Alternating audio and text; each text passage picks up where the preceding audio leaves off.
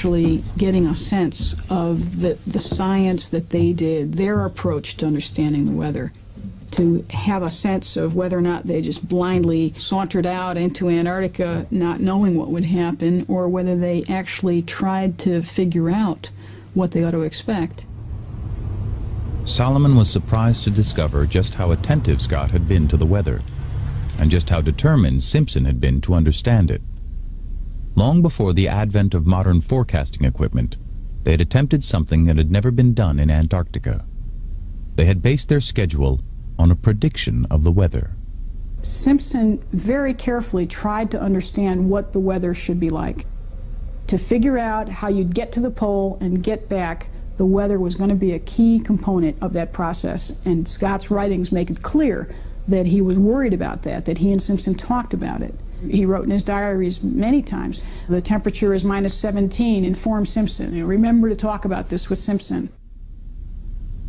In Simpson, Scott had found a man who matched his own passion for science. Simpson had been born into a family of umbrella makers in Derby, England. His father established a department store bearing the family name, and Simpson was expected to follow in his father's footsteps. But the boy showed an uncanny ability in science, and instead became the first member of his family to go to university. His advisor there was a personal friend of Scott's, and he recommended Simpson for the polar expedition. He was an amazing guy. The insights that Simpson had into many different aspects of Antarctic meteorology are just incredible. He was the first to figure out why the Antarctic summer is colder than the Arctic summer. He was the first to really launch balloons in the Antarctic and study how the temperatures changed as a function of altitude, which was a really stunning achievement. He was clearly a scientist of tremendous capability. As Solomon pored over the data in Simpson's papers, she realized she was looking at something truly remarkable. In front of her, on the yellowing pages of century-old diaries, were the first ever forecasts of the Antarctic interior, composed from Simpson's observations in the year prior to the push for the pole. Solomon examined every detail of the forecasts. I wasn't prepared for what I found looking at Simpson's books and other documents. It's incredible to me that he was able to piece together enough information about the weather to make a remarkably accurate forecast for what the conditions ought to have been like for the journey to the pole and the entire journey back. The way he did that was just amazing. Simpson predicted that the temperature at the Cape Evans base camp would be warmer than the Antarctic interior, not simply because of the natural warming effect of the ocean, but also because the nearby mountains blocked the cold winds coming off the ice shelf.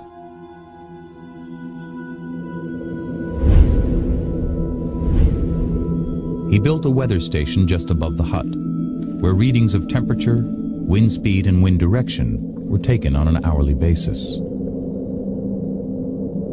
To get data from the interior, he trained the men to take temperature readings 3 times a day on every one of their depot supply journeys.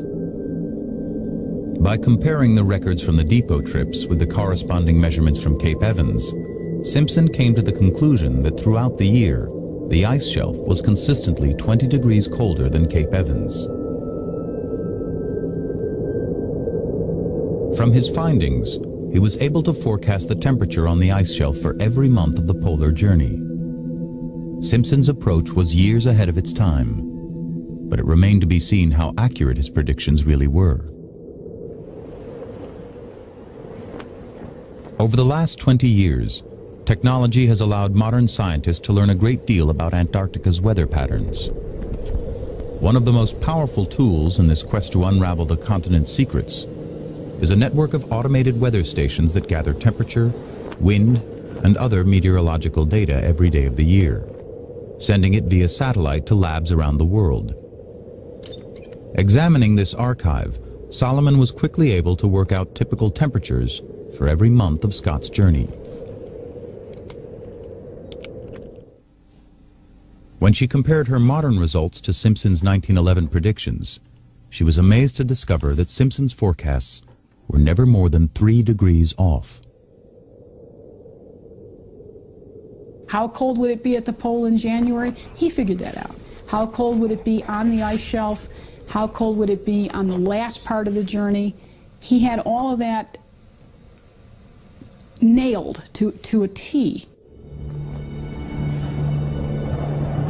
When Scott left the pole, he was relying on Simpson's forecast for the return journey.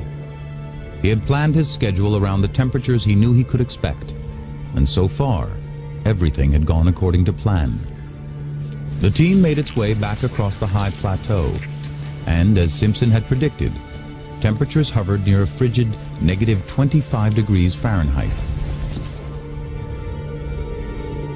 The party was averaging more than 15 miles a day. But Edgar Evans was suffering from worsening frostbite, and his situation was getting serious. Evans was beginning to lose heart. Evans is the chief anxiety now. His cuts and wounds suppurate. His nose looks very bad. And altogether he shows considerable signs of being played out. Things may mend for him on the glacier, and his wounds get some respite under warmer conditions.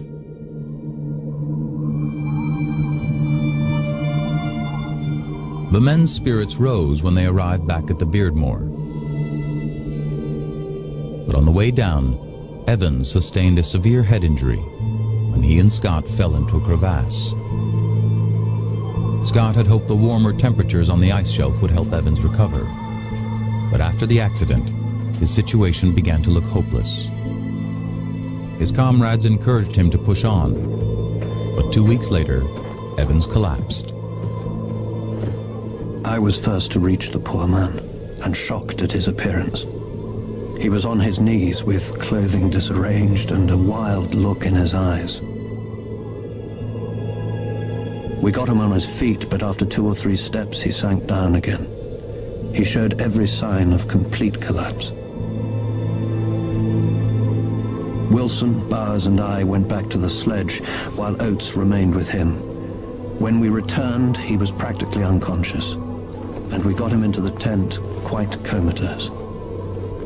He died quietly at 12:30 a.m.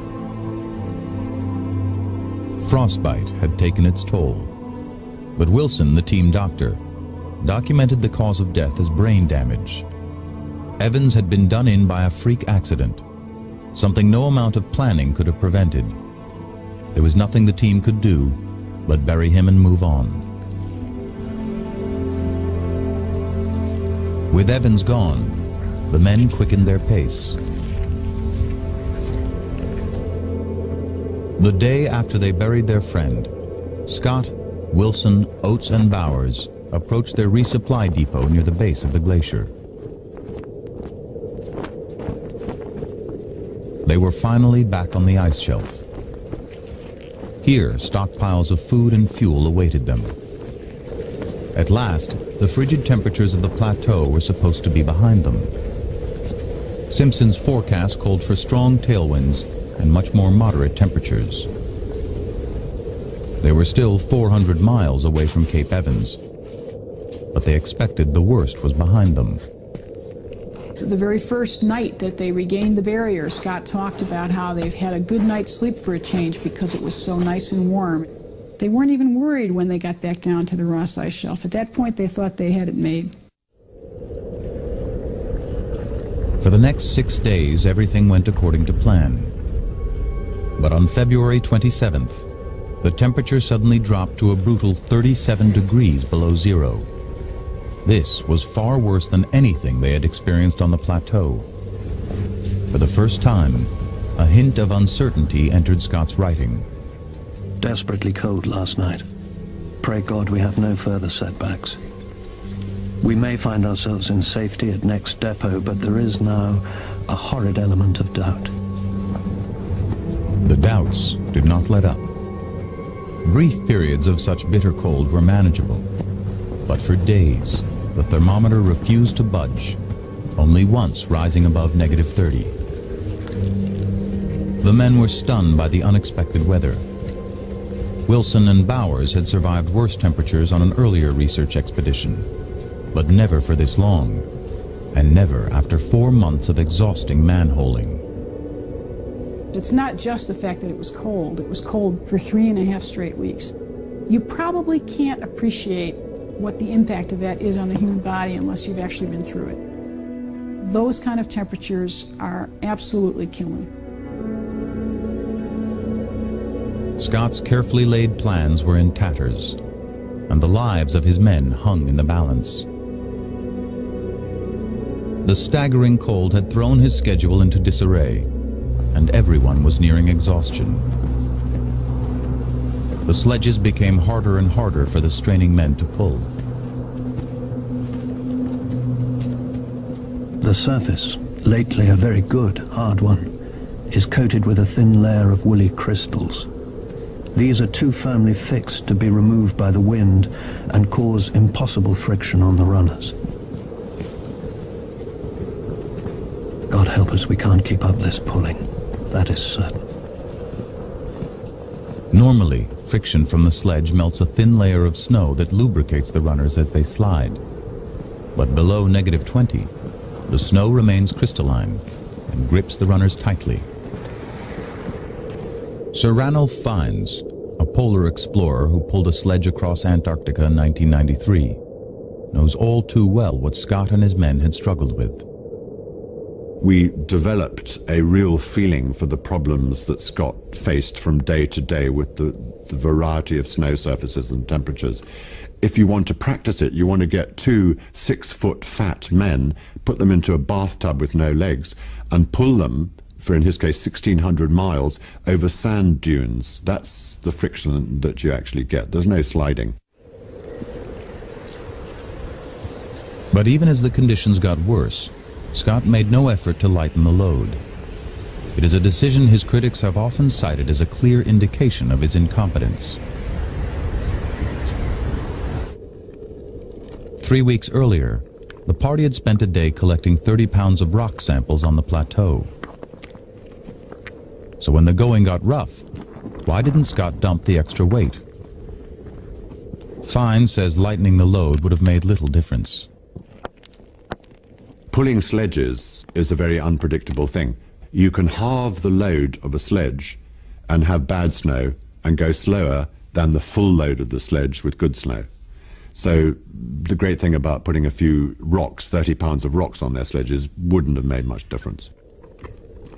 They weren't stupid. They weren't going to keep them on the sledge if it was really killing them. They could have just depoted them and come back for them the following year. What was killing them wasn't the weight of the rocks, it was the friction of the snow. The unyielding surface had a devastating effect on their progress. Instead of averaging 15 miles a day, they could barely manage 3.5. At this rate, they would never make it back to Cape Evans in time to beat the onset of winter, when temperatures would drop to an unsurvivable 50 below. To make matters worse, the tailwind that Scott had been expecting, another crucial element of Simpson's forecast, was also failing to materialize. Hope for better things this afternoon, but no improvement apparent. Oh, for a little wind.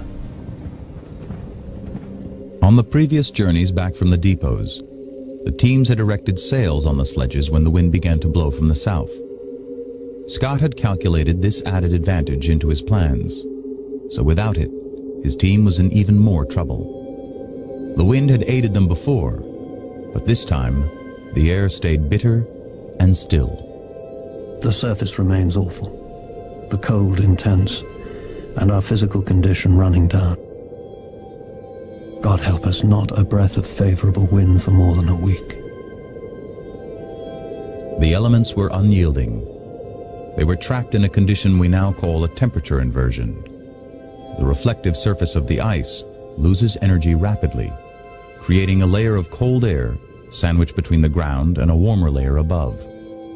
Only wind can bring the warm air back down to ground level. But for Scott, the wind refused to arrive. When it's windy, it's actually warm in the Antarctic. I know that sounds terribly counterintuitive, but many of the